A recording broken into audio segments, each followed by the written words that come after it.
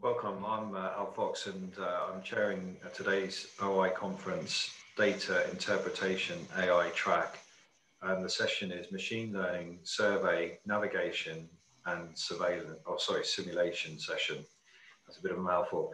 So today, my first speaker, I've got three talks, is Adrian Boyle. He's the CEO of the Cathix Group. Many people know Adrian and have used his products and services. He has a PhD in physics and he's always been interested in laser and optical systems. He has worked in Sweden, and most of us know him from his time in Ireland. He joined machine vision technology in 1998, and since 2009, he founded Cathix Ocean. They're specialists in optical machine learning and automation, and many people know Adrian through the Cathix camera system, which has somewhat revolutionized how we do subsea and underwater inspection. So Adrian, over to you. Thank you, Al. So I'm going to share my screen and hopefully that appears for everyone, and we'll go into presentation mode. So I hope everybody can see that.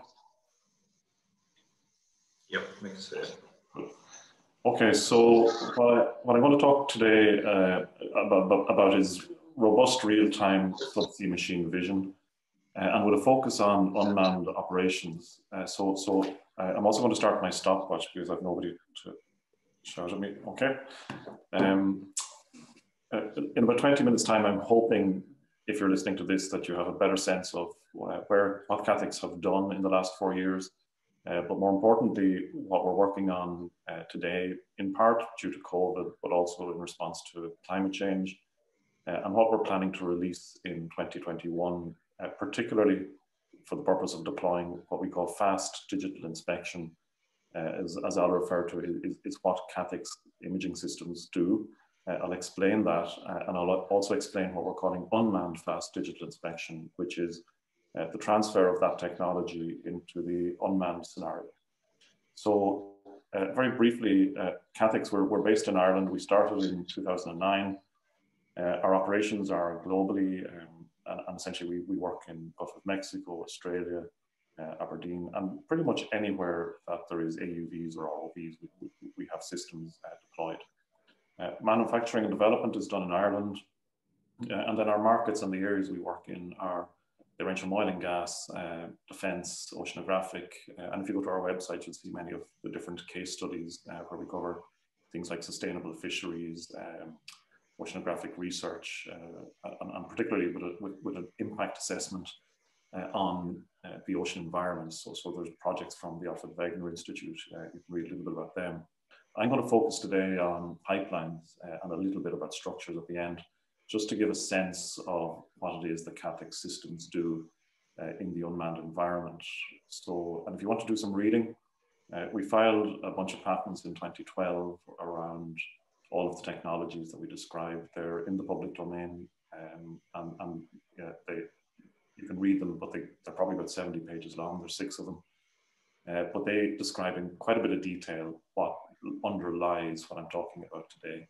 And you can read a little bit more about that. So, as I said, our focus since 2012, if you read those patents, you'll also realize the language we used then isn't the same language that's used today. There's different names for things. We've evolved technology, we've evolved the language, but it's in pretty basic terms in terms of augmentation, composite images, 3D models, and point cloud data sets. So, to give an overview of our customers, they cover the broad spectrum of subsea contractors, oil and gas companies, a lot of AUV manufacturers. So we would have shipped maybe 30 to 40 systems to Kongsberg Maritime for AUV for both defense, oceanographic, and for other applications. MMT was our first customer back in 2015.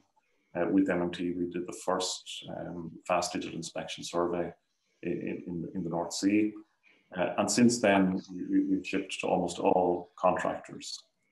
So focusing a little bit on the fast and fast digital inspection, if we look at a conventional vessel, F is for fast. What we have proven across many pipeline and structural and other inspections at this point is that we can reduce the boat time by 70%. And this is achieved by essentially taking very large area, high resolution images. I'll show you what they look like in a few seconds, but also collecting laser data. So in the fast digital inspections performed to date, you can record images only and build 3D models from photogrammetry. But when we set out at the beginning, that wasn't the intention. And there's reasons, and there's good reasons why. I won't go into them in a whole lot of detail, other than to say feature matching and photogrammetry when you're traveling at 4 knots is kind of slow and it gets in the way. So hopefully by the time I've explained what we mean by unmanned FDI, I'll give you a better sense of how we do things and why in that context. But fast digital inspection on its own typically reduces the boat time by 70%. Between 50% and 70% is typical. For pipelines, it's probably closer to 70%. That means there's less people on the boat, less people offshore for that amount of time, and obviously there's much less cost. So what that actually does, though, from a point of view of the data, is you've now got less time on the boat to process the data, and I'll address that as we go through this presentation. These are some of the vehicles on which our systems are integrated. So they range from autonomous vehicles on the left to saber-tooth type vehicles belong to ENI and Modus in the second column. Work-class ROVs, we have a lot of systems on work-class ROVs. Fast ROVs, as in the top, number 3 at the top, is the MMT, but also deep ocean and a few others. And then on the far right, we have towed vehicles, and these are typically used in fisheries for shrimp counting and sustainable fisheries, essentially to count shrimp and queen scallop nests in the seabed. So we've done quite a bit of work with the Fisheries Board in Ireland and Northern Ireland on those areas. But all in all, the whole idea is that we reduce the boat time, we reduce the diesel consumption and the cost. One small technical detail: when we record data, we timestamp it very precisely. So when we take an image, we do so in 1 millisecond. We timestamp it at the time of the acquisition. And we also then, if you do the maths on that, if we're operating at 3 images or 30 images per second, that means there's 30 milliseconds during which the lights are on. But for the other time, we turn on a laser and we acquire 3-dimensional laser data. And that time stamping and synchronization is critical to the unmanned operation. And I'll explain that as we go through the presentation. To show some of the images, this is the shark you can see in my background. It was taken in 2018 from a Modus saber-tooth AUV. The shark was actually fishing and taking some fish from the free spans as the AUV. And the guys in the boat said that basically there was a conveyor belt of sharks doing some fishing as the fish came out from under the free spans. If you look closely, you can kind of zoom in. These are UHD images. You can see very high resolution pictures, including down to the level of the shark's teeth. And remember, this guy is probably moving at about 10 knots to come in and get that. So the 1 millisecond motion freezes that movement. And that's one of the key things that gives us the high resolution, even when we move fast. Along with the images, we're acquiring laser data, and in the monochrome, the pure laser data, they're spatially and temporally co-registered. So we timestamp the images, we timestamp the laser, and then we can spatially correlate them in tools like IVA, and that's largely what is used today. So the laser operates at 1 frame rate, the images at another, and we can superimpose one on the other using the manual workflows. But our developments have moved away from that. So because we timestamp the color images and the laser data, what we can actually do is color the pixels of the laser data with the image data. So we have direct correspondence between every pixel in the laser 3D point cloud and the image data. And that opens up a whole wealth of possibilities in terms of what we can do with those data sets in terms of processing them.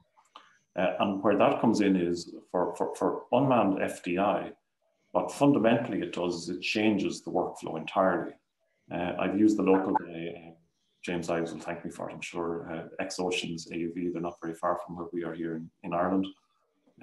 But essentially, in an unmanned world, we need to process locally, we need to process in real time, perform QC in real time, communicate to shore. And what that actually brings up is the whole idea that we should be eventing automatically.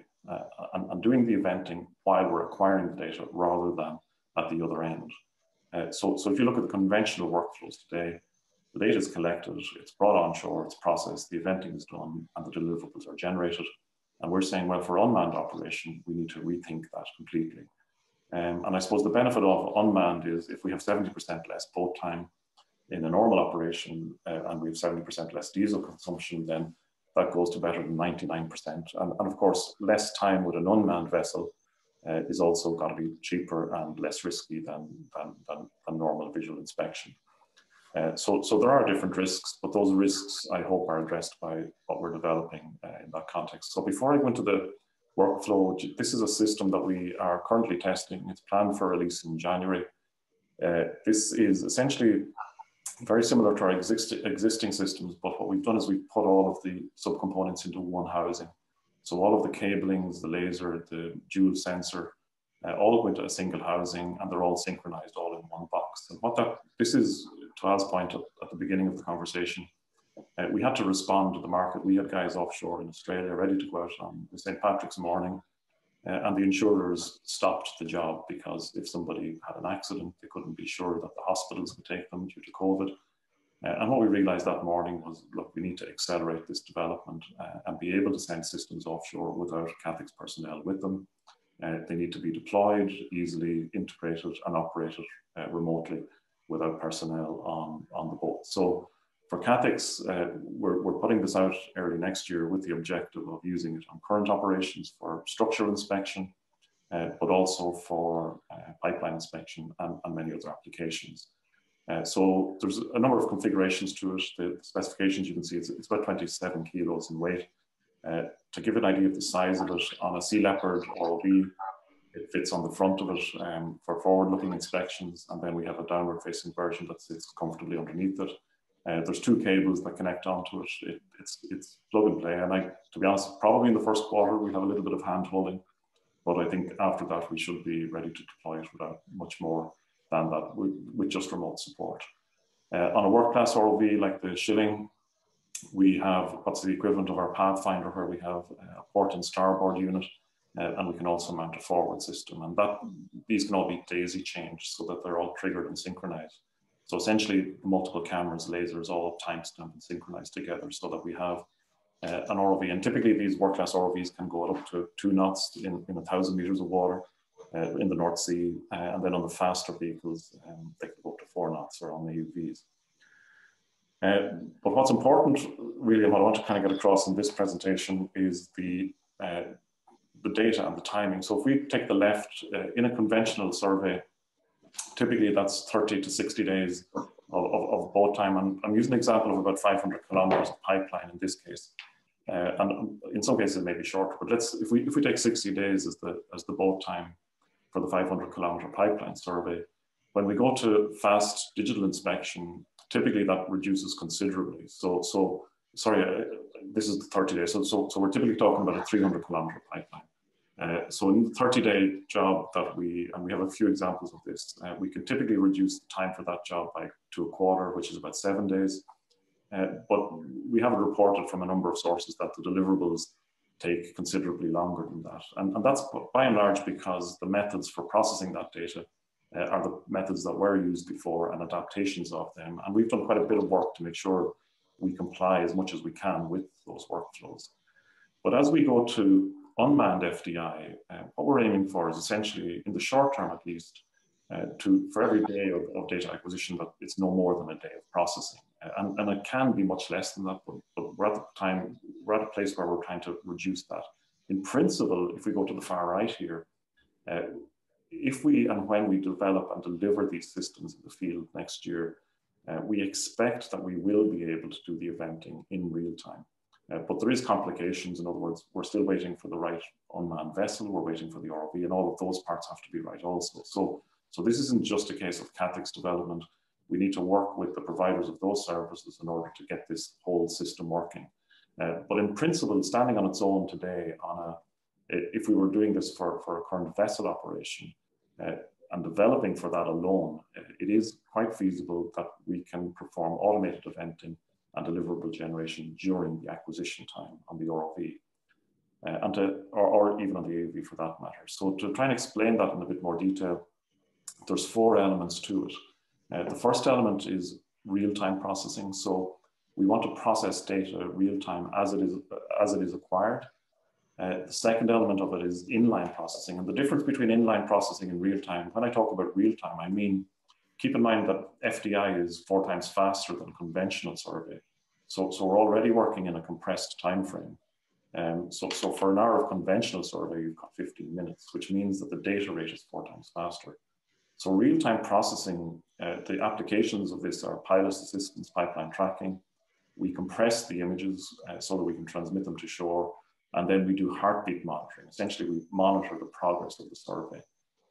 For the inline element of that, the automated eventing part, it's inline because it's not on the frame rate of 1/60, right? So our laser can operate, let's say, at 30 lines per second or 60 lines per second. Real-time refers to 1/30th of a second. When I talk about inline, I'm talking about we might take multiple lines of laser, look at the stats on those, and then accumulate that data to say, so it's probably within a second of acquisition. So the inline eventing is one of the major developments we've been undertaking. And with that, then we can tag those events. What that then lets us do is, once we've got our real-time processing for situation awareness, our inline processing, we can then look at the priority processing of that data and generate deliverables while the USB is offshore. So on a 9-inch rack on the vessel, the whole idea and the way our deliverables are structured, as I said at the beginning, we're not doing feature matching. So how we actually generate the color point cloud is by aligning the pixels in temporal and geographical space, coloring them, and then using the images and that color point cloud to effectively generate meshes and orthomosaics. It doesn't require photogrammetry.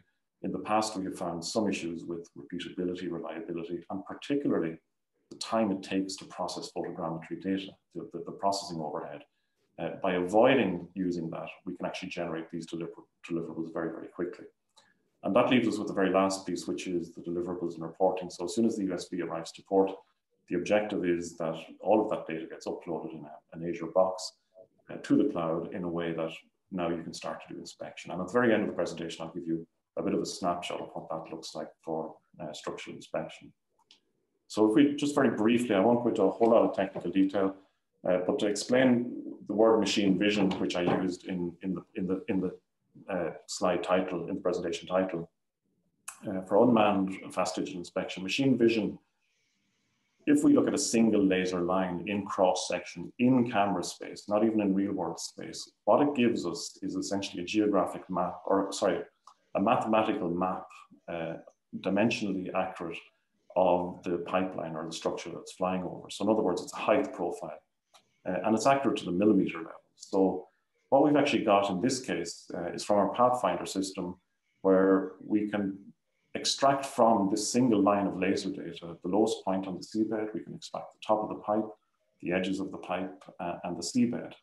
And what that actually lets us do is extract information around about the pipe and the scene. We can extract it for single laser lines or multiple laser lines. And I'll talk a little bit more about that, but in effect, what differentiates machine vision from machine learning is we're using a physical measurement acquired in real time to draw a conclusion on what is in the scene. We're not using algorithms and feature matching and blob detection. We're actually taking live laser data, extracting the information in the time period of the next laser line, accumulating that data and using it to extract information on the scene. And that opens a huge number of possibilities in some of the things you can do. And I won't go into them all now, but over the next few months, we'll relay more information on that. The other things that are important are, so if you take that, you can say, well, look, I want to track the top of the pipe. We can also do image compression. We do image compression in our imaging systems already.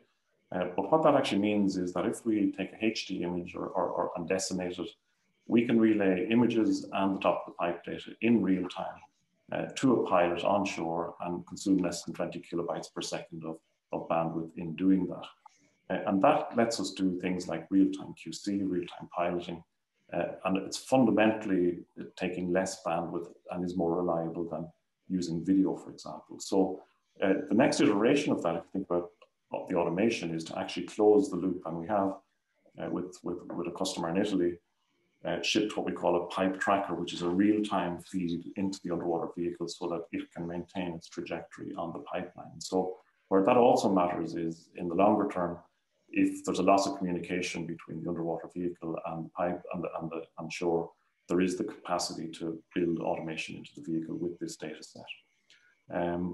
This is what it looks like. This was an early development. It was done about 2 years ago, but it gives a picture of it. So on the right-hand side, we have the pipe, the laser data in camera coordinates. On the left, we have the corresponding image as we fly it.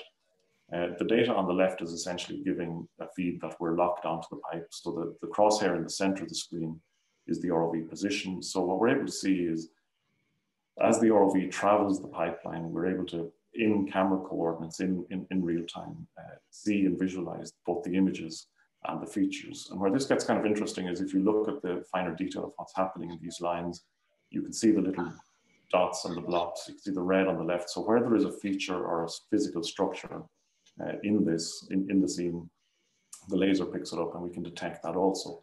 But in this case, we're trying to track the top of the pipe. So we're extracting the apex of the pipe data, the sides of the pipe. You can kind of see where it stops there, where there's a tear in the field joint wrapper, that there is a rise. So this gives us real-time dimensional data. And that's one of the aspects. This happens in the FPGA, in the sensor. So we can feed that out as we collect it. If we take that a step further, we can do similar with free spans. So we have no requirement for nav processing, remember. We're literally looking at the structure of the measurement data as it feeds from the camera. So this lets us do segmentation of the pipeline and the seabed. It allows us to take endpoint measurements across the pipe. And remember, we've also got the corresponding images. So anywhere we have a detection of a signal on the free span, we can acquire those images and separate them. So think about this in an unmanned environment where as soon as we detect these changes, we can actually start to sort and separate that data by tagging it and put that in for priority processing in the next stage. Likewise for rocks and objects, dropped objects, field joints, anodes, there's a corresponding signature in the laser data that facilitates that. Just conscious of time, I'm going to skip through some of this. So essentially, priority processing refers to if we've gone out and we've collected these events, we then have the capacity to generate deliverables on those events, either in color point cloud, in mesh, orthomosaics. We've been doing this for a couple of years with existing data sets, and it comes down to really what are the requirements of the integrity engineers. And by and large, it seems that the color point clouds are particularly useful, particularly for free spans, but also the images then give verification and validation of what's seen in that data set. This is a much more fancy picture of one I've showed earlier, so I've covered most of the points in it. Where we're trying to get to is automation, and the whole idea that from the point of view of using laser data to perform real-time eventing, where we want to go is fully autonomous, unmanned, fast digital inspection. So all of the elements that I've talked about are there in a way that with a relatively low risk development over the next 12 months, our ambition is to be able to event, and it may not quite look like this, but to be able to pull these events from the data set as it is collected, to provide cloud access to that data through an inspection machine. And that inspection machine is really, it looks like this. So essentially it's what we call CX Observer. And in this case, I'm going to talk about structures because if you look at work we've done with our clients in West Africa or in Australia, the whole idea of it is much like pipeline. We do the work in 1/5 of the time, right? So we can reduce the time it takes for an inline T or a manifold by considerably, typically up to 80%. We do that by essentially flying the structure from a distance of 2 to 3 meters, doing QC on the data as it's acquired, but particularly doing the inspection onshore, not offshore. So what we've built is what we call CX Observer. It's the manual inspection tool that allows the inspection engineers to review that data, tag that data, to mark particular events and features on the structure in 3D, to review the images in 2D, and then to store those data sets, and particularly to integrate them into Cobus and into Nexus. So by the end of this year in December, we're doing it at the moment, we'll have a full Cobus integration. And the whole idea is that this process, much like the pipeline, if you start off and think about the manual inspection workflow, which we have worked on so far, the next obvious iteration is in 2 years' time when our clients go out to do this inspection the next time, we actually have the data in the right format in a way that people can interact with it instantaneously, and start to build automation into it in that way. So there's two elements. There's the current way we do it. There's the longer term objective, which is to automate it through machine learning, machine vision. And for structures and pipelines and whatever it is we're looking at underwater, the whole idea is we have real-time data, we have QC, pilot awareness, and the same principles apply. But the whole idea is at the end of it, we have this data in a format that is standardized in the cloud so that inspection engineers and integrity engineers can start to use it for integrity management, which is really what we're all about. But from the unmanned fast digital inspection point of view, this approach essentially gives us data that improves and facilitates unmanned operations, both for pipeline and for structures. And then year on year, this methodology allows us to do things like pull up the previous point cloud, the previous image, it gives us that interface to both manage the data and pull out the particular anomalies and track changes, and essentially forms the basis for our data analytics platform, which is effectively automatically pulling up specific defects on specific structures, but also comparing them across all structures. This presentation isn't about machine learning, it's about unmanned FDI, so I'm not going to talk too much about that. So to conclude, hopefully not too late, our fast digital inspection data method is really, it was developed for automation. It wasn't developed for the manual workflows today. So our objective is to reduce that time, the time of processing and deliverables, or as our clients call it, the data product, to the same time as acquisition, but in parallel to reduce the time of acquisition, even in unmanned operations, to 1 quarter. And to do that effectively, the workflow changes, the deliverables change, but we're working with our clients to define, okay, what are the deliverables required for, what's important to integrity management, and then what's important in terms of reducing costs. So from a CAPEX point of view, we're doing this already for existing operations. We're accelerating it due to COVID, and over the next 4 months, 5 months in particular, we expect to be performing unmanned operations using this capability. Thank you. Thank you, Adrian. We're going to have a half-hour roundtable at the end, so I have some questions. I'm sure the other presenters will too. So appreciate your presentation. Thank you. Okay, so we're going to move on to the second talk, which is by Hannah Thomas. So I'll give you a second, Hannah, to get your take over the screen sharing. So Hannah is the lead data science person at L3Harris ASV. So many of us in the industry know the work of ASV through their vessels. I know they've been doing a lot of work on the sort of software and data side. So she is an expert in data science, big data, and associated technologies and machine learning. She's worked across a number of industries, including investment banking and autonomy. Hannah has a master's degree in mathematics and computer science from the University of Oxford. And she enjoys explaining and teaching machine learning and data science techniques to industry. So take it away, Hannah. Thank you. You might need to take yourself off mute, actually. That would be a good start, hey? Awesome. That's all right. We're all getting used to this. Here we are. All right. So hopefully you can see my screen. Yeah, it's come through. Excellent. So I'm very happy to be here today talking to you about the machine vision techniques that we have developed at L3Harris ASV to enable our safe autonomous navigation. So I'm going to start with an overview of our autonomy system, just to put things into perspective and explain what we use machine vision for and why it's so important for our autonomous navigation. So we start with the perception of the system, where we take in raw data from our various sensors, cameras, radar, LiDAR, AIS, various charts and external data feeds. And then that gets fed into the intelligence system. And the first thing the intelligence system has to do is make sense of this data to build up a big picture situational awareness of the environment around us. So it will take in all this data from different sensors, which have got different types of information and different amounts of noise and things that need censoring through. And it will make sense of that, turn it into a situational awareness picture, and then it needs to turn that into some kind of decision. So we need to take this information, evaluate our options, and decide how we're going to react to that. And then having made the decision, we then need to carry it out. So we'll send instructions to the controls that say turn left to avoid this collision, or whatever the action is. Now, as the AI of the system develops, we're finding that the human-machine relationship is changing. So we have this human-machine feedback interface. But as I say, as the intelligence increases in the machine, we're finding that the form of that relationship is evolving, and it will constantly evolve as we develop. So where the machine vision comes in is a crucial component of the situational awareness of the system.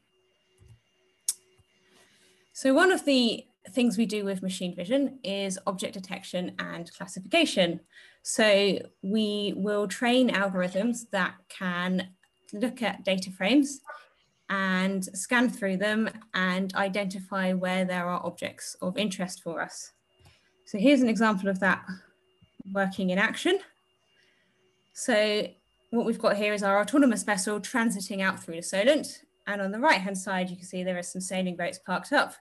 And our autonomy algorithm is detecting that we've got those sailing boats there and alerting us to the fact that they're there, and we want to avoid them to avoid a collision. Now, we're constantly going out in different environmental conditions to test our algorithms in different scenarios. And in this particular case, we went out on a day where it was all a bit horrible and overcast to test that the algorithm could still work in these gray and kind of muggy conditions. Now, in principle, that might sound like a fairly simple task to do, but it's actually, to get a computer to do it, it's actually really difficult. And the reason is because it's really difficult for us as humans to really define what the problem is that we're actually trying to solve. So for example, when we're looking at objects visually, the same object might have a variety of different visual representations. So for example, if I'm looking at a chair, I could describe a beanbag as a chair, but I could also describe an office chair as a chair, or a dining room chair as a chair. So all of these things look very, very different visually, and describing what that looks like, just describing how to identify that just from visual representation alone is a really difficult problem. Equally, there can be things that belong to very different classes that actually have a lot of visual features in common. So for example, a basketball and an orange, both round and orange objects, but actually how you would define them, the classes that they actually fit into, are completely different. So sometimes you get a bit of kind of blurring and obfuscation between the class boundaries that can make it hard for the machine vision algorithm to work out how to differentiate, how to separate the different classes. And also, images on their own don't have any depth perception. So there's all this contextual information that we have as humans that help us to make decisions about what we're looking at that a machine just doesn't have. So when we're trying to train an algorithm, or when we're trying to develop an algorithm to identify what different objects are just purely looking at their visual features, it's a difficult problem for us to describe how to solve that as humans, and therefore it's a difficult thing to get a computer to do. So this is where machine learning comes into play. Because, as I said, it's a hard problem for us to define, we can flip the problem on its head and get machine learning to learn directly from the data. So rather than us having to define a mathematical function, we can get the machine to work it out for itself. But to do this, you need to have enough data to comprehensively teach your algorithm the problem that you're trying to solve. So for example, in the chair example, if you want it to learn, what the different types of chairs can look like, then you have to have the variety of data to cover all the different scenarios of what a chair can look like. also another problem we have is that because the function is learnt by an algorithm, it's not something that we've worked out for ourselves. And because it's a vastly complex algorithm, and the kind of features that it will pick out from the image and group them all together, and the way it might group them all together could be really complicated. And it could even think up things that we would never have thought of ourselves. So that can make it really hard for us to really know what it's actually learnt beneath the bonnet, and to really understand that the resulting algorithm has got that discerning capability to really be able to tell you what a chair actually is, and define, and to be able to define things with certainty. So let's talk about the process for developing a machine learning model to illuminate this process a bit more. So I mentioned how data is really important. Now, a lot of people are probably aware that typically for machine learning problems, you need lots of data, but really the key is having the variety of the data to really teach the algorithm what you want it to learn, and make sure it doesn't overfit to a particular scenario if you don't give it enough data. So we are always going out collecting data in the real world whenever we get the opportunity to cover the variety of different environmental conditions and different parts of the world where things look different, the sea looks a different color, and all sorts of different things, different factors that might potentially be confusing for an algorithm. But also to give us an extra bit of control over what we're feeding into our algorithms, we make use of simulators. And once we've got all this data, to make it useful for the algorithms, of course, we have to tag them as well. Now, with simulated data, we can automate this process because we're controlling what's being generated. With real world data, we have to go through and do the labeling ourselves. So we've developed some data labeling tools that will help us do the job. And we have a semi-automated labeling process where we'll have an automated process that runs through and does a first pass, and then we can go through and refine manually. Once you've got your data ready to be fed into an algorithm, and maybe you've done some sampling, made sure you've got a good variety, a good spread of examples to give your algorithm the best chance possible of learning what you need it to learn. We then feed it into our algorithms, and they'll do a bunch of training. And because it's quite a complex problem that they're trying to solve, and quite a complex function that it's trying to learn, this can take a long time to do the training. And then as a result of that, you get your visual object detector out, which we can then run on our boats and feed into our collision avoidance algorithms.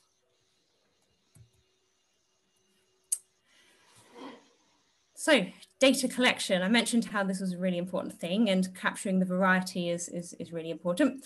So we've been collecting data since 2006. And as I said, we're going out in different conditions all the time. Whenever we get an opportunity, particularly if it's a new location that we haven't visited before, we're always going out and collecting as much data as we possibly can. And we'll use different cameras, we'll use different sensors, we'll try and get pictures of objects from different angles. And as I say, we'll go out in different weather conditions and do all sorts of things to get as much variety as we possibly can in our data set. And we're also interested in anything that makes the visual scene look different. So if we can capture pictures with sort of water on the lens, or anything, go out at nighttime as well and capture infrared images, anything that makes it look different. That's all interesting to us because it's the variety that we need.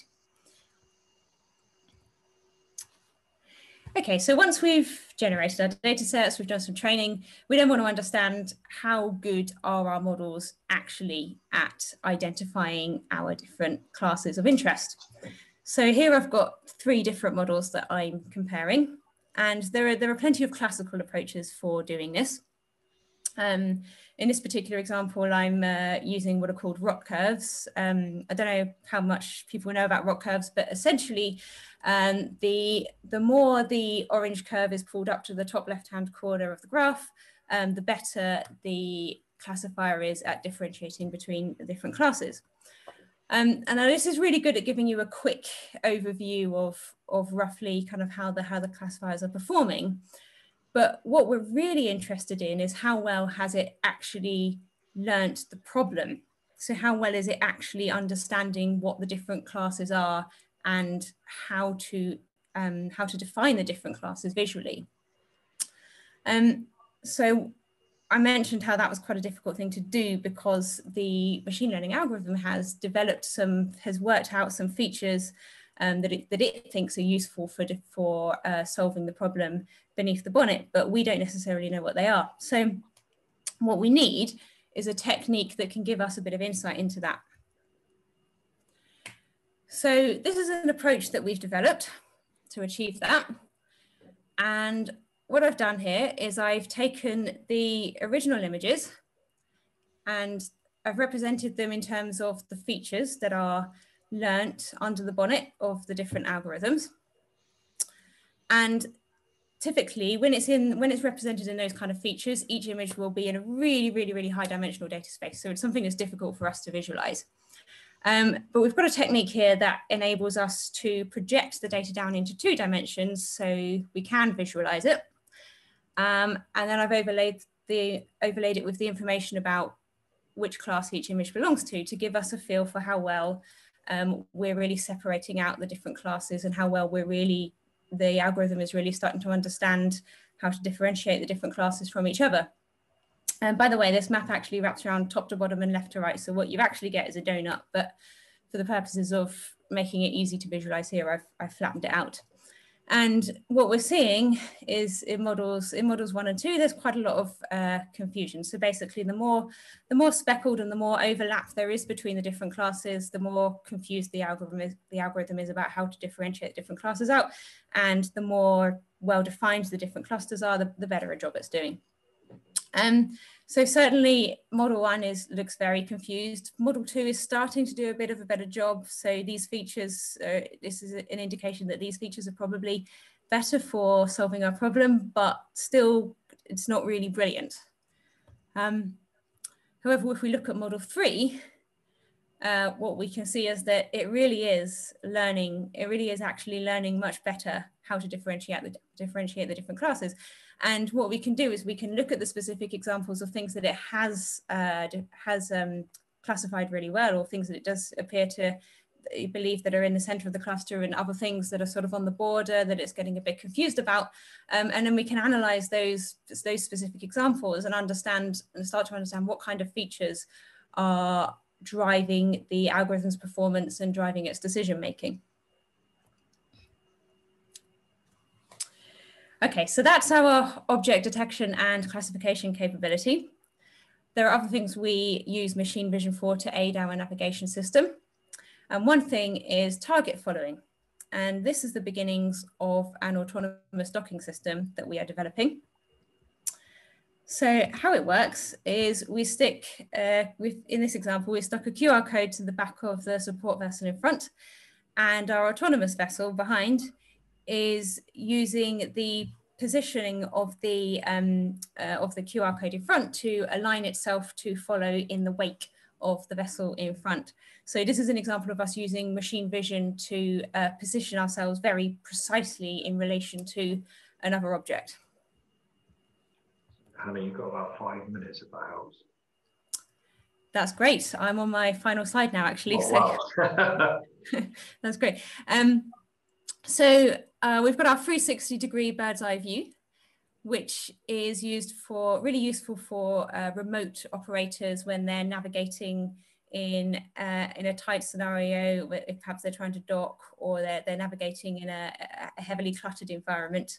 And we've got our 360-degree camera array, and we can project the images down to give that bird's eye view of what's happening immediately around the vessel and aid the operator, give them a very clear picture of the obstacles immediately around them and help them to navigate. So that is a quick summary of the various types of machine vision work we have going on at ASB and how we use it for our autonomous missions. Brilliant. Thank you very much, Hannah. I have a few questions. I'm sure the other panel members will too. So I wanted to introduce our third talk, and Felix from Norway is going to talk about Pale Blue, which is an industrial VR company. Felix is the managing director and the leading technical expert. And he's worked lots of different places in technology and software, including ones that we all know like Aker Solutions and Sun Microsystems, but also other small and medium-sized enterprises. He's covered a range of roles, including software engineer, system architect, project manager, and now managing director. Pale Blue leads the way on developing virtual reality, augmented reality, and 3D simulators for real-world solutions, helping clients to digitize their data, make better training, streamline workflow, and improve safety. Felix, looking forward to your talk. Take it away. Thank you, Alison.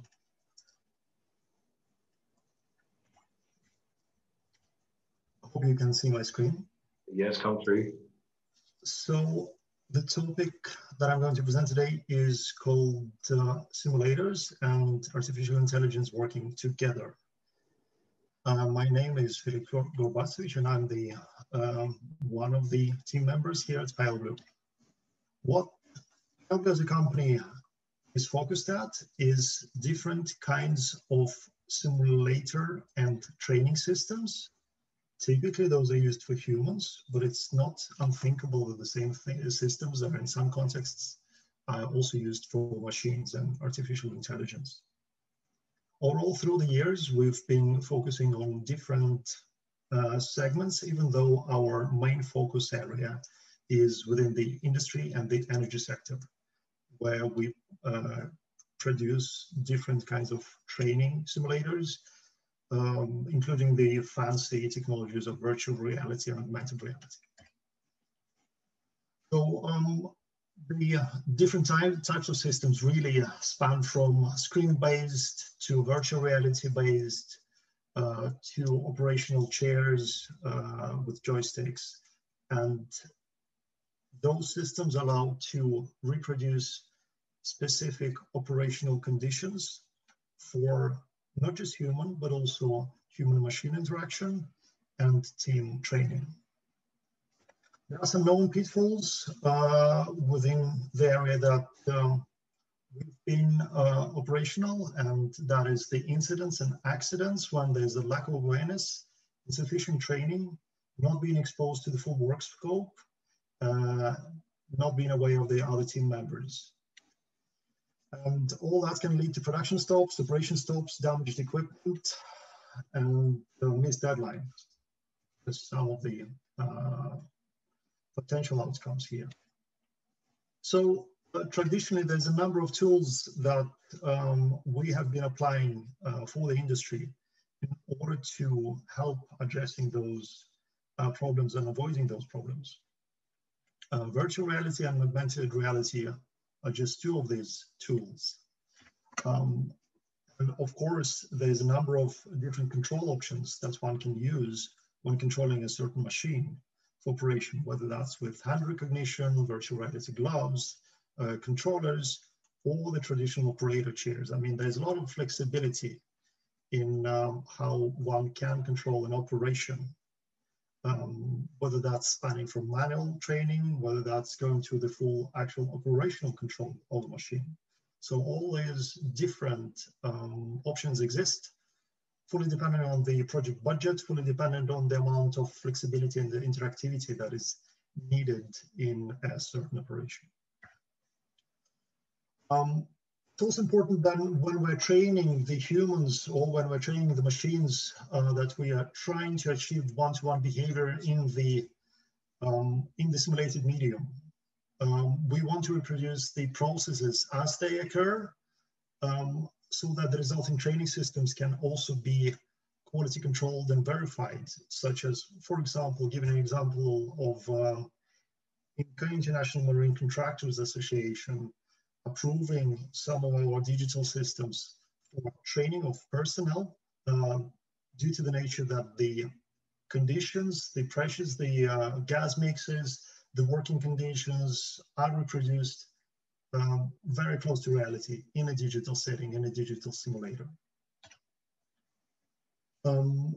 We want to immerse the humans, we want to immerse the machines. With that, we want to give users freedom of movement in different synthetic environments, whether those are on land, whether those are underwater, subsea. We've done a number of systems for commercial diving. I'm sure there's a clip coming on that as well.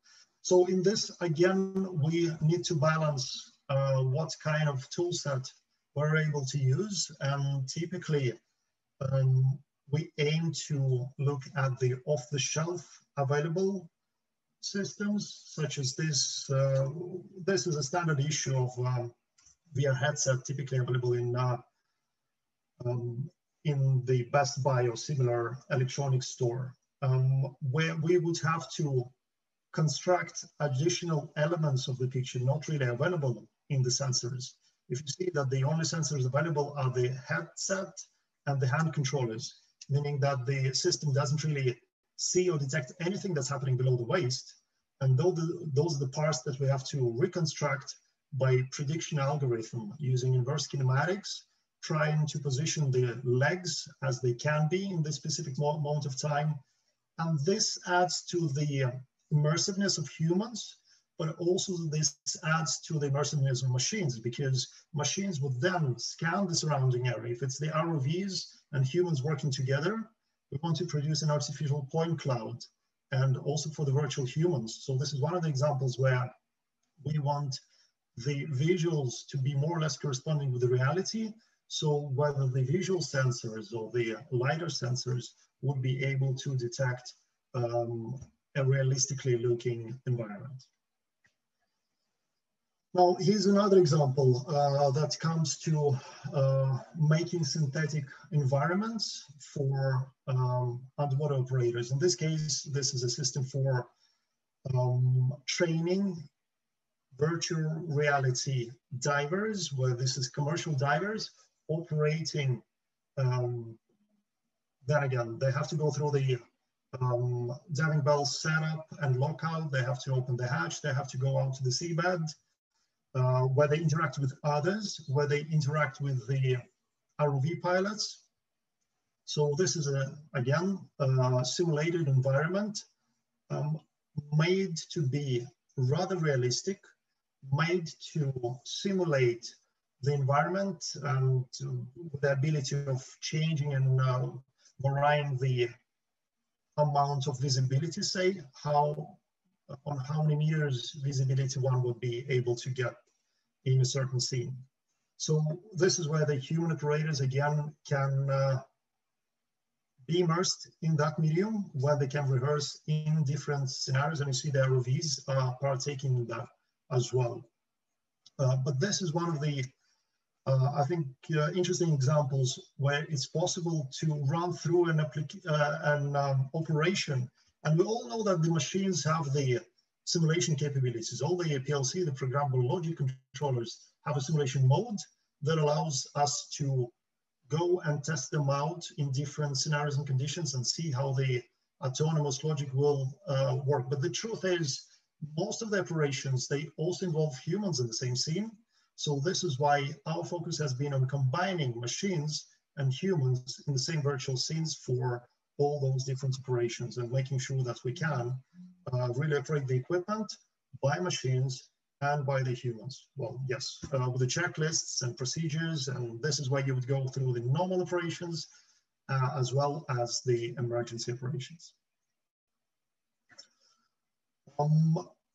Operating the machines, and in this case, the ROVs, we are looking into the modern ways of how the interactivity can be done for manual control and for autonomous controls. This is when we're mapping, again, standard issue VR headset with the VR controllers, and we're mapping that to the ROV's manipulators, in this case, a 7 function and a 5 function. So we're solving essentially an inverse kinematic problem of positioning the manipulators the way that the human hands are positioned, and following up with all the joints that are found in an ROV arm. So this is yet another way of how this technology can be plugged in for certain prototyping, for certain, not just training, but also operations.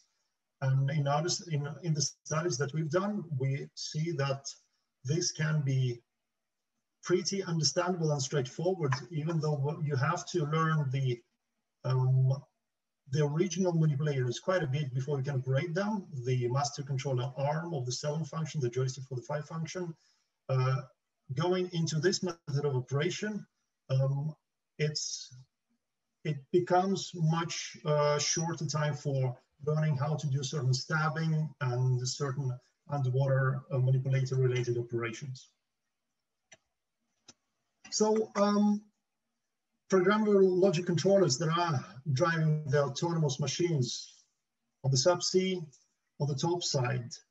The way they are set up is well known that they have the real motors that they are able to run back and forth, and they have the real sensors. This is their impression of the outside world. They can sense the environment, and they can then affect the environment, either by moving through it or really interacting with it. So in our simulated or synthetic environment, we take away the real components and we plug the very same programmable logic controllers into the virtual counterpart. And then again, many in this industry are doing a similar thing when we're taking away the real feed from the cameras, the real feed from the other sensors, and we're replacing that with the virtual feed from the virtual replica of this world, where machines then, well, are essentially fooled by thinking that they're sensing certain work conditions, and they are able to then run their virtual motors, not being aware that the whole machine experience is not real, but synthetic. So combining this virtual sensor and virtual motor and a PLC, we produce a digital twin for real equipment, because there's a PLC running the brain, but we have to create virtual, if I may, physical copy of the machine, in having the geometry, having the thrusters, having the manipulator arms, and then we put that virtual copy, the digital twin, into the virtual environment. So this is where the PLC, the brain, is disconnected from the from any reality, and it drives the digital copy in a digital world, interacting with the other digital actors.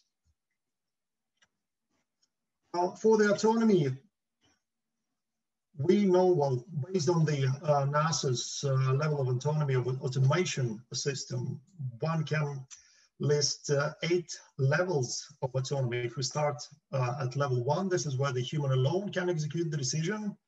Now on the level 2, the human is the prime source of execution. And then as we move upwards, the amount of autonomy grows to when the system still allows the human to have a certain veto time before the execution, context-dependent, pre-programmed, or on the level 6, the system allows for the override after execution has taken place.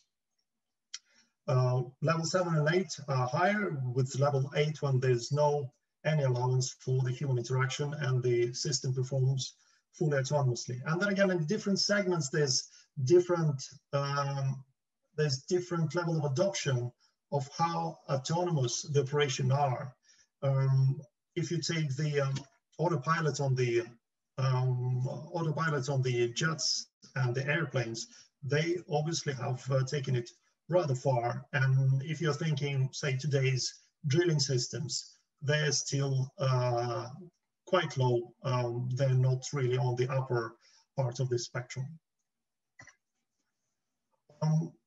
So our task then in here is to enable the AI to use the simulators. We have to make a copy of the environment, because that's where the machine is going to be immersed in. We have to copy the environment in the ways that can be read by a machine. We have to copy perhaps the visuals. Sometimes we have to copy the thermal signatures of the environment. And if there's a laser scan, we have to make sure that our virtual world allows for a virtual laser scan that can be then perceived by a machine. Here we come to an interesting way of operation. Then again, we've been looking at a lot with the drilling operators, which comes to these 4 steps when we have the real environment, but we have the virtual environment as well. And we've trained our machines so they know how to operate. But still, when we're operating in an unknown environment such as drilling, we never know how the drilling process will actually go, just because there's a lot of unknowns, a lot of unknown variables in the lithology, in how the drill string will go. So we have come with the set of steps that allows the machine to coexist in the real world and in the virtual world. So perhaps this is best illustrated by this, that AI can operate in 2 worlds at the same time. First, it has the digital twin of the environment, of the machinery, of the situation. And then each specific frame, it can try a certain move in its prediction model. So let's say it can try the certain strategy for drilling with the higher RPM, or it can try to do a certain rotation in the drilling. And then based on the digital model, it can see, all right, I've tried these different ways, and according to the digital environment, the best strategy is this. And that's the one it is applying to the reality at the same time. So it's 2 processes happening in parallel.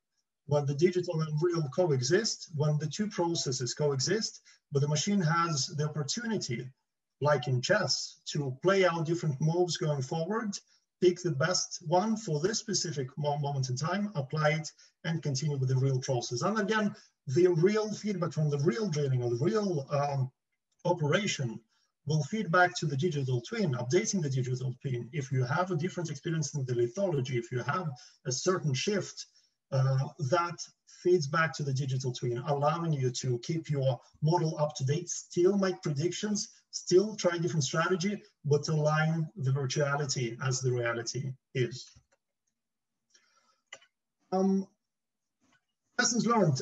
Distributed collaboration really helps now in the COVID times. I think it's becoming rather understood by many, where we can connect people and machines from different sites. People don't have to be in the same room anymore. We do a lot of distributed training. We do a lot of operational checkups that are distributed and not bound to the same room anymore, just because we have these digital twins that allow us to do these digital operations. Just give an example, again, maybe outside of the industrial area, as we've been lucky enough to get started to work with the space industry. So for this year, we've done already a number of modules on the International Space Station, and our training has been more or less a copy of what you see here on the screen. Our astronauts being trained, and some of the autonomous logic meets online, connecting from different countries. So if this is a project prepping, if this is a certain study for the equipment, it's completely possible to take that online. There's a number of benefits using simulators. Again, I would say that training simulators for humans, that's a known thing. Training simulators for the machines, maybe not so known as of today. And then again, operational simulators that allow the machine to perform better and make better decisions with having digital and physical model at the same time is something that we're just getting into.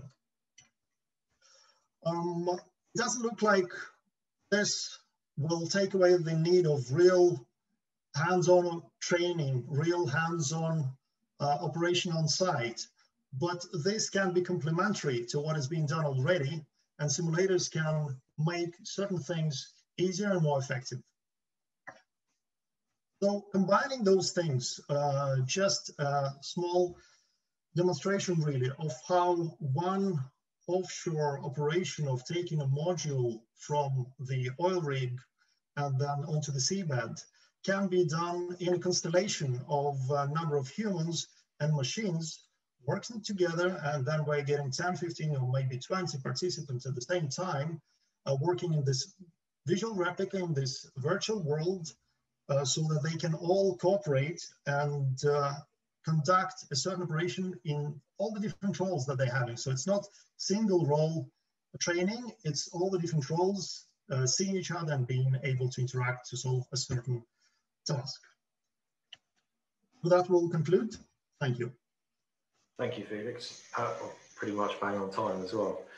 So now we go into like kind of a round table. I wonder if we start with you, Felix, as you finished. So many of the ideas you're sharing seem completely relevant given the really difficult time we've all been through and trying to get work done. I wonder if you could say something about the kind of uptake you've had with, trying to get people ready to go offshore when, it's difficult to bring people together. I mean, it seems like your distributed collaboration model really fits with the kind of constraints we've got at the moment. Oh, I think you might be on mute, Felix, sorry. It's easily done. Now you're back. Right. So what we've been seeing, well, then again, this year, it's more visible than what we've seen in 2019. People really now tend to start realizing the value of being able to train and meet in 3D. And we've done, I think, a number of trainings and sessions this year. One for the digital copy oil rigs, we've done joint sessions where I think you can come with a number of good arguments there. If there's an upcoming shutdown, that is often so, you would be able to execute it more effectively if you run through it. If there's new people ramping up, then you're able to ramp them up also in the virtual model. And I guess as well as you can get started while people are still in their home vacation, right, before they have to travel. That surely must be so helpful for operators and contractors who are trying to get work done. Absolutely. I mean, there's quite a bit saving on travel just because the hardware is off the shelf. So as long as you can get a VR headset in the nearest Best Buy or similar store, you should go. And then again, not all of the experience has to be in VR. Some could be just in 3D using your screen. So then you wouldn't even have to get a VR headset. And I can see in some of the work I've been involved in, people are starting to use these augmented reality to kind of do what if, discussions and get people to have better situation awareness. Are you saying the same stuff? So I'm thinking beyond just training, but actually supporting operations. I imagine you're seeing the same thing come through now. Probably the biggest trend that we're seeing now is the remote support when there's the back-end office with the engineers, and then you're able not to travel each time when there's certain assistance needed offshore. But instead, with HoloLens or a similar setup, you're able to bring the engineer remotely and enable the technician in the field to operate machinery that perhaps he is not fully aware of the full specification of, and remote support through augmented reality allows that. Okay, and then I just one kind of other follow-up question. I'll open up to the others. I know because all companies must be engaged in this, trying to sustain the quality of the digital twin. Fidelity of data is always challenging. How have you helped your clients, overcome some of those types of challenges? Because I know that must be a real challenge for everyone, right? That's a pain point for many. Then with installations out there, not everyone has an updated CAD model, unfortunately. Sometimes you have to remodel it based on the laser scans, or sometimes we just go by the photos. Sometimes they just send a bunch of photos of the installation, and we have to blend that with the previously dated CAD model. So, I mean, it's a struggle for many, and not everything is perfectly logged back into the CAD when there's a certain modification being done in the field. But there's a number of ways how to address that. When there's no CAD, it's possible to use other data, including photo, including photogrammetry, when you're just using the video feeds from the ROVs or so to reconstruct the field as it is today. Okay. Adrian or Hannah, did you have any kind of comments or questions? I imagine, Adrian, you must, because you're you must be helping other clients do somewhat similar things with some of your hardware and software offerings. I can see you're on mute still, so I thought I'd give you that tip first. Very good. I never learned. I think it's interesting. I won't even claim to be. I know very little about digital twins. I suppose what kind of resonates with me from a Cathix perspective is what I think we're providing into that environment.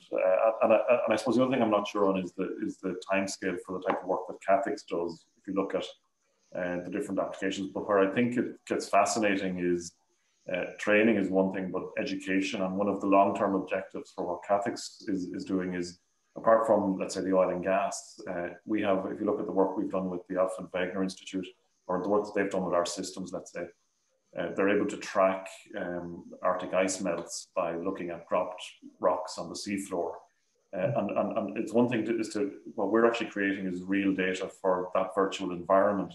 And I think from an education and awareness point of view, it's fascinating, because if we can kind of make the data accessible on that scale and create that environment for interacting with it, particularly, like I'm an old guy, but for somebody who at 5 years old can use a smartphone and is going to be using VR headsets in a few years' time, I think it's fascinating. And I think it's we're certainly looking at it beyond even the next 5 to 10 years, but how do you interact with data? And we're trying to comply with workflows from 10 years ago or 20 years ago today in one hand, but at the same time look at that going forward. So I'm more informed than I was 2 hours ago for sure, but I think I have a bit more homework to do.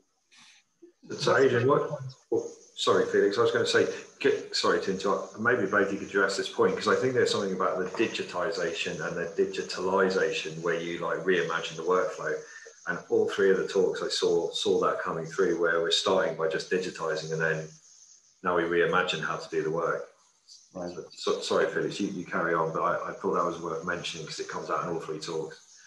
I was just to add that, yeah, education is something that is really picking up as well with these technologies. It also goes to when there's say when you have to study the environment and educate the others on how the environment is evolving. That's one point. You can also educate on the equipment. And when you're educating on the equipment also, you'll have to look into, can this be certifiable? Is your VR or 3D experience just a nice visual part to it? Or can it be approved? Can it get a license after using it? And then it goes back to the certifying organizations such as DNVGL, such as IMCA. And we can see that they can kind of get very hands-on with this, and they are now working on the not just the simulator regulations, but also VR. Can you have a Class A fully immersive simulator training in VR for either crane or ROV? And the answer to that is yes, hopefully very soon. Okay, that's good to hear. Adrian, sort of following on, I was really interested to see how you started to address kind of some of this AI at the edge type kind of problems, because I know, you must know this too, is when we're moving to these better sensors, we're creating much more data, and less vessel time means processing comes onshore, and obviously, it is expensive to process giant data sets. This is a new workflow, right? This is digitalization, but it seems very promising, right? Yeah, I think so. So how we're tackling it at the moment, actually, because we have, if you take a very simple case of an ROV flying around a subsea structure, collecting anywhere between 10 and 25,000 images, as well as lower density data, 3D point cloud data. You don't need all of that to do what needs to get done. I'm becoming much more familiar with the costs of cloud-based storage, for example. So in terms of the volume of data, there's no need to put it all in. So I think how we're tackling it is and keep in mind there's many applications, and in some cases our clients just don't want us to see the data. We're never going to see it. So the most important thing is getting information from data. And that's kind of what the presentation was about. It was about, well, on the vehicle, you need to know where you are and what you're looking at. And you need to know, well, these are think the term is the data product. I need to know where my mines are or where my free spans are, and what they actually, what is the data? Are they 20 meters long and 3 meters deep, or are they 2 centimeters deep, and so on. So all the data in the world is meaningless if you have to trawl through it, and you know, and that takes time, and that's a little bit of the historical. So I think what we're trying to do is, and the product actually in development is called Cathix Insights, where we're extracting information from the data at the time of acquisition with the view to dramatically reducing the amount of data that you have to store.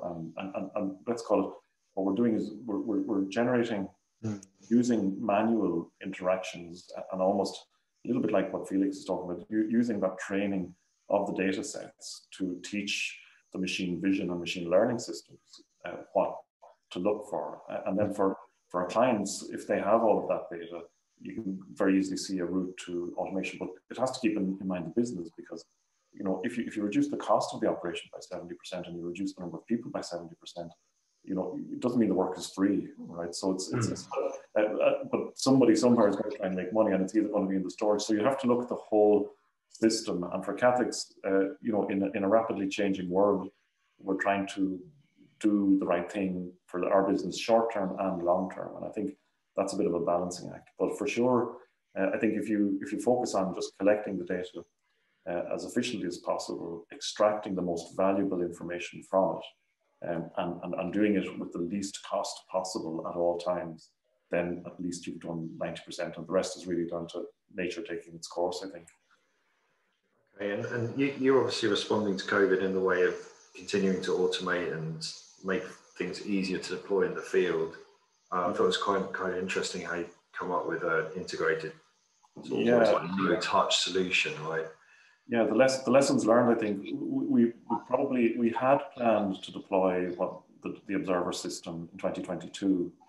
Okay. But on March 17th this year, we actually changed that to 2021.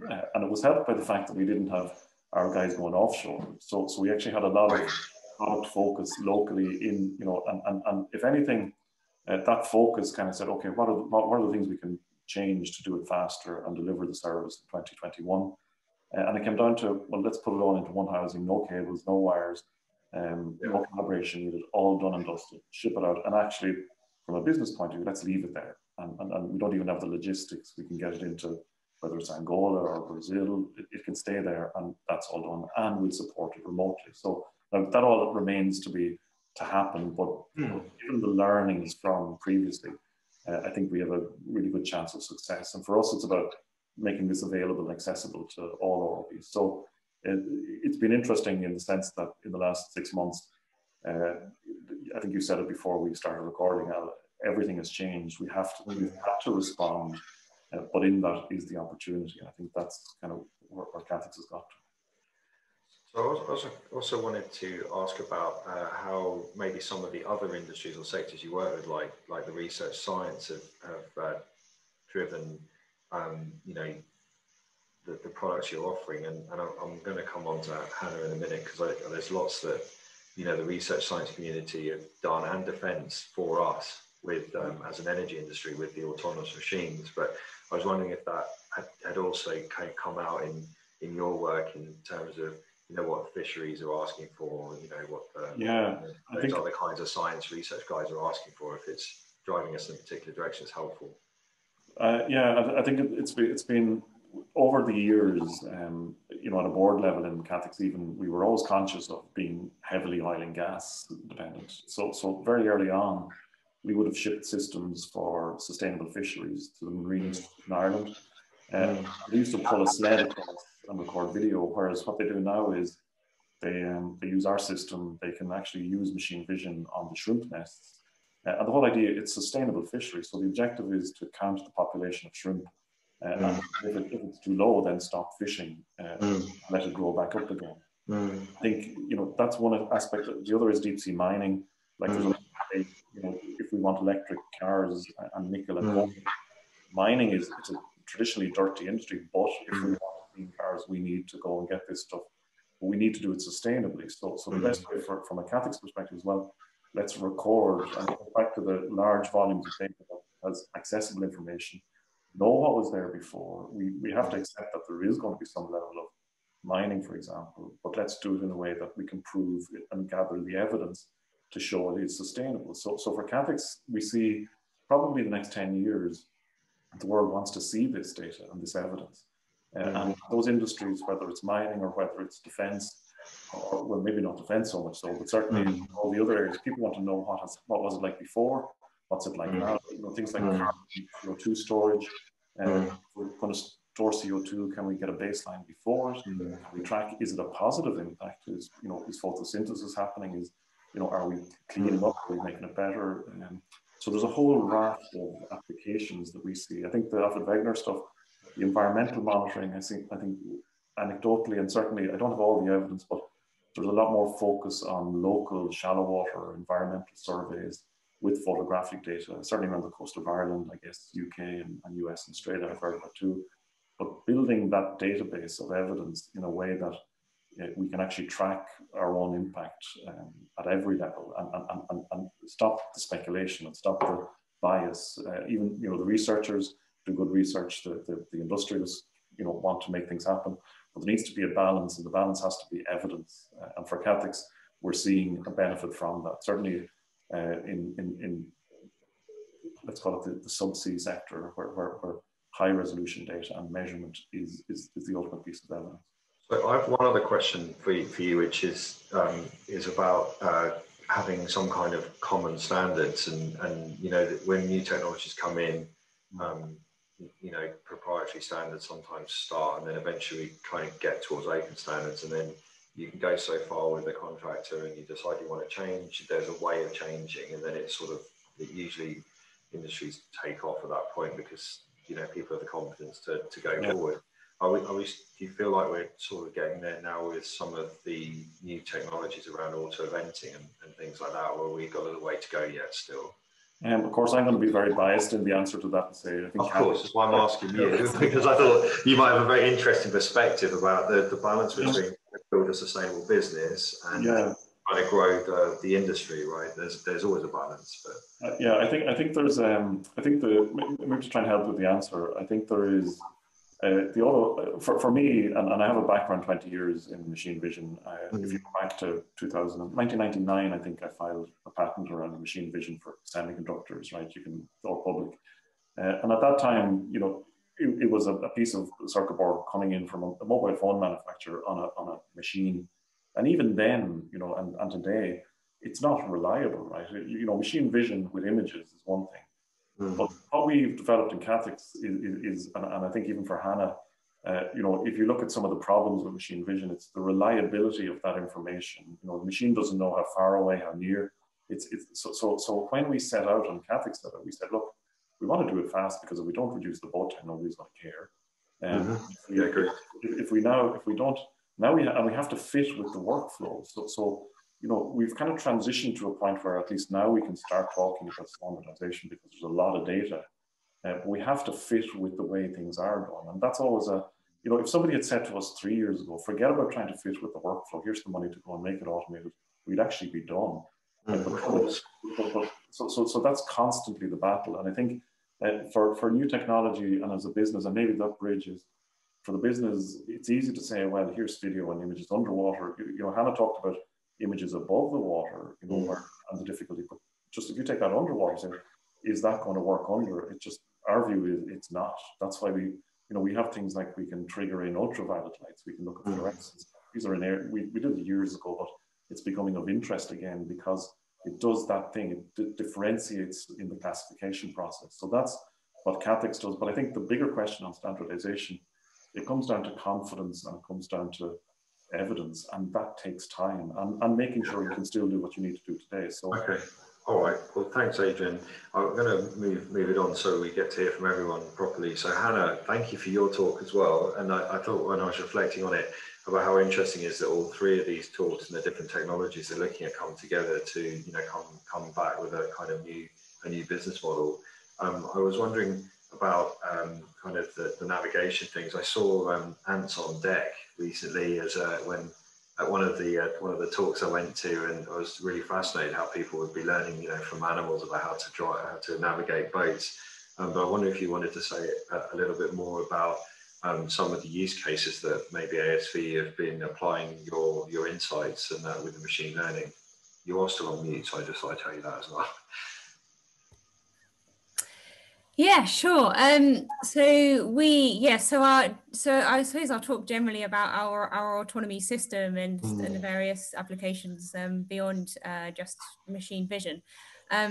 So we have our navigation system basically works on well, what we define as a risk landscape. So our collision avoidance system internally kind of develops a risk landscape, which is an internal view of what the risk is in the surrounding environment around us, and gives the autonomy system indications about areas that it should avoid and areas that are safer for it to move towards. And it also incorporates in that some COLREG information, so certain things like overtake on the right and things like that. And if you're navigating in a channel, these are the rules for giving way, and you have to give way, or you have right of way, and all that sort of thing. So we incorporate all of these kind of rules, as well as information about what's going on around us, into our system to develop a kind of a path that's the least path of resistance, if you like, the kind of the optimum solution to navigate around in the safest way.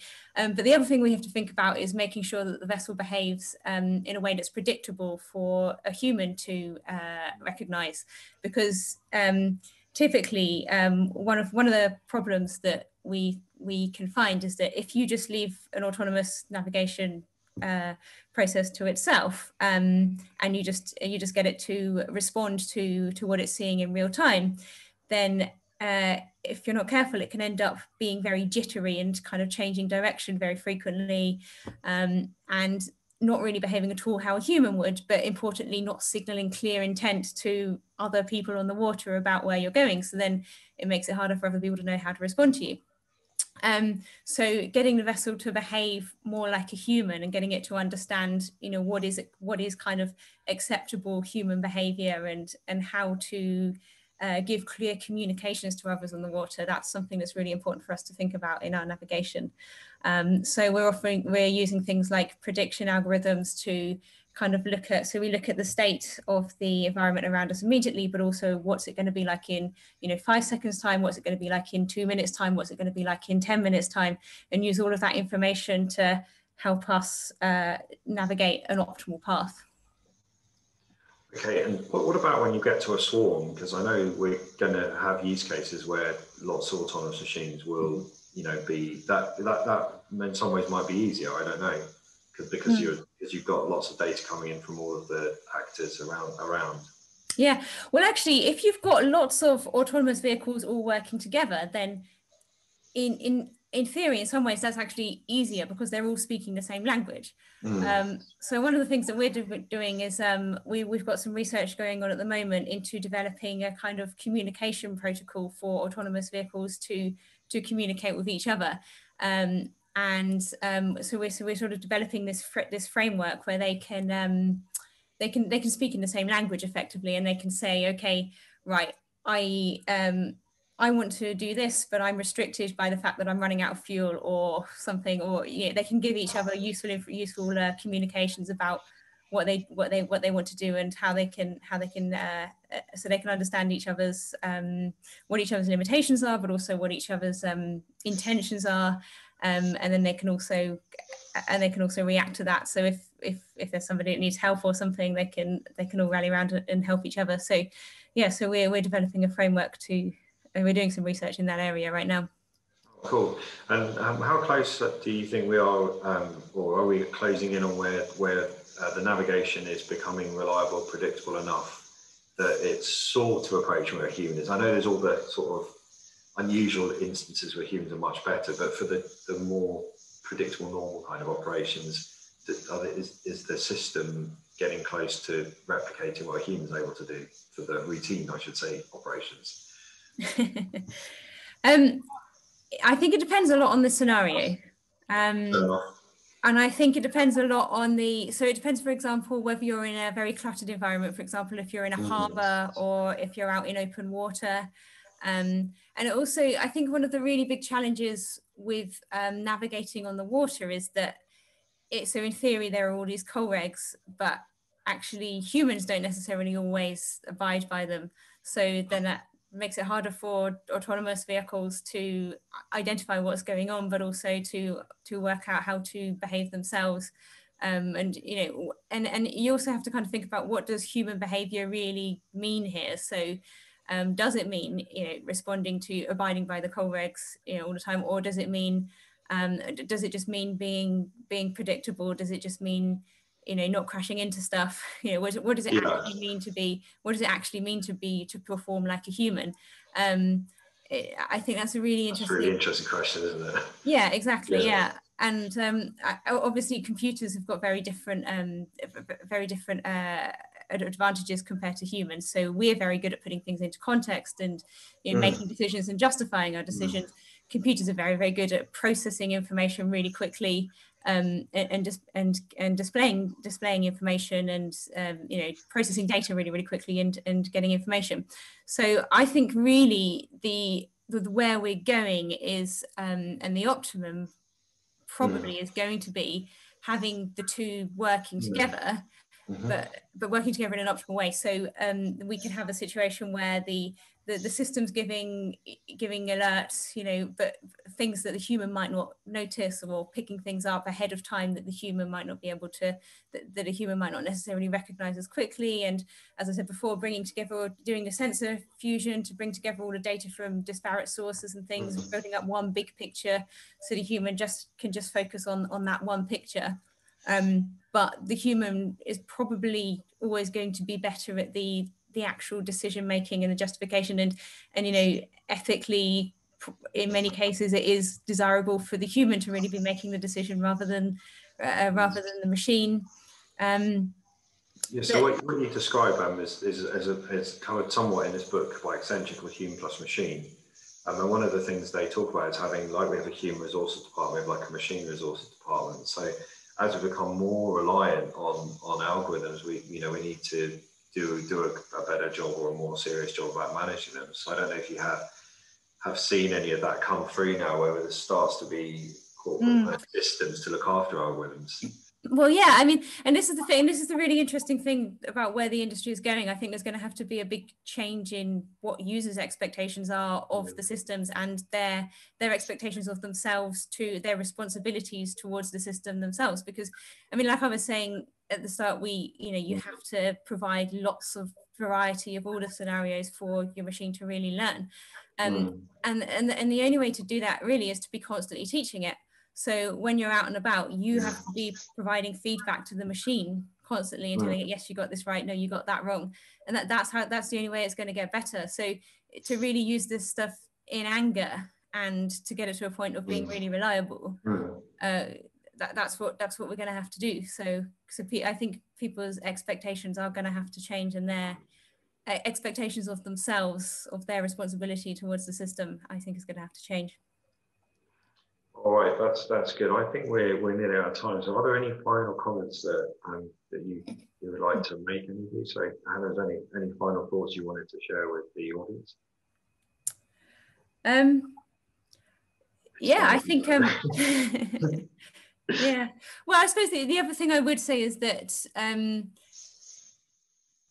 So I mentioned how the users have I think users have a lot of expectations of the system. I think because of the way technology has evolved, and has evolved so rapidly recently, particularly with like machine vision applications. People have facial recognition on their phones and things. People kind of have the same expectations of image recognition in autonomy. But the problem is the image recognition in an autonomous situation, autonomous vehicle scenario, is much more complicated than facial recognition on a phone. And so I think we're kind of at we're sort of in at the peak of a Gartner's hype cycle at the moment, where there's a lot of excitement about what could be, but there's still a lot more research that needs to be done to get us to a point where where we're really safe and things can be reliable. And I think there's going to have to be some patience, a lot of trialing, a lot of working things out. So yeah, I think we're in very exciting times, but we've also got a lot of work ahead of us. Sounds good. Any final comment from you, Felix? Thank you, Hal. Well, commenting on the perspective, in the simulators and in the remote collaboration and training scenarios, it's also, I think it's at the moment when everyone is aware that those technologies are out there. Not everyone is aware how useful they might be to the training and operational scenarios. So there are early adopters, but we also see that the current circumstance and a certain restriction on travel will accelerate the development of remote involvement, remote training, remote operations. So that's something that we can also welcome. Yeah, that seems likely to happen. Adrian, do you have a final comment? Thank you, Felix. Oh, you're still on mute, Adrian. Sorry.